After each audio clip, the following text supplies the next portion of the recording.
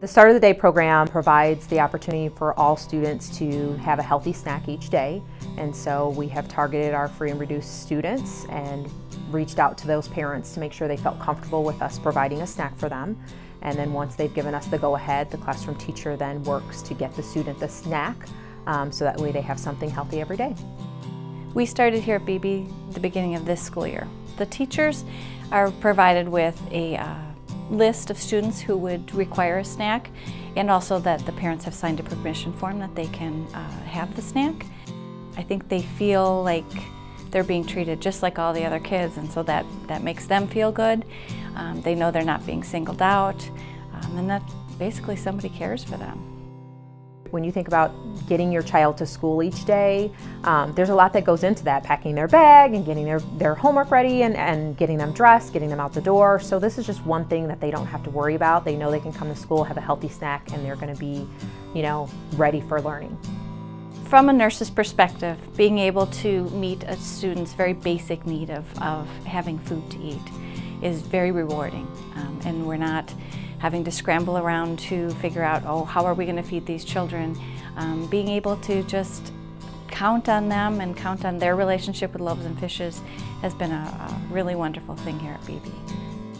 NEF is fantastic to our schools in District 203, and so NEF made this actually possible. So it's a true partnership in terms of NEF, providing the funding, working closely with Loaves and Fishes, who then can work with us. At Snowball, actually, in my small group as a participant, it was one of the first times I had opened up about my past with drinking and various other negative coping skills, and I was met with a crazy level of support, and love, and I was introduced to healthy coping skills, and I had never known that healthy coping skills even existed.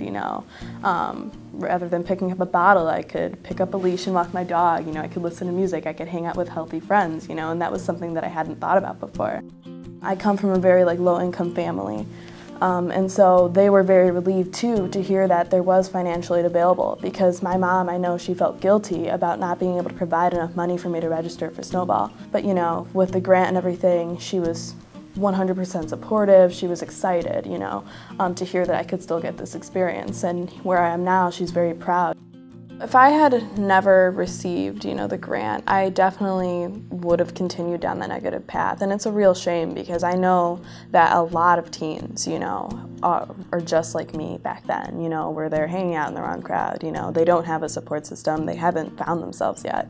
And looking back at where I was and, the leader that I am now, I'm able to point out many positive things about myself. I'm able to carry myself highly, I have that confidence, and I know that if I had never gotten that grant way back then, I would have never gotten counseling, I would have never gone to Snowball, and with those things I was able to become the strong person that I am today. Reid Early Childhood Center is one of Naperville's newest schools. We have about 450 children that come to school here every day. We have a variety of different programs for children ages 3 to 5. I was purchasing shoes here and there for my students with special needs. Some of the times I adapt shoes, or I get them a brace that's been loaned, and we don't want the parents to have to go out and buy a pair of shoes, because some of our kids with needs also have some financial issues as well. So teachers and assistants noticed that some of their students were coming back with brand new shoes that I had bought, and were wondering if I had any more. And I knew that that wasn't sustainable, that I buy shoes for every student who had a need in this building. I had just received the NEF trustee check the week before, and it just sort of all came together. I said, I've got a great idea. Let's not wait and write a grant. Let's not wait to buy shoes for kids. Let's use that money right away and get the shoes ordered. And the shoe closet was created. Children's feet do 50% of their growing between the ages of 3 and 7. And it's a really important time where the bones start to calcify, where your arches start to develop. And it's important to have shoes that fit right now, not shoes that are 3 sizes too big, that are very expensive.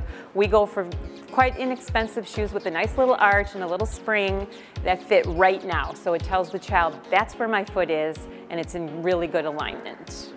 And we got the money from NEF, and then we were able to buy a nice amount of pair of shoes in all different sizes. And Karen Pierce and I went through, figured out what sizes would be necessary, and bought different sizes, different colors, so the kids could have fun picking out the shoes, just like an actual shoe store, and just having that ownership of those brand new shoes that fit.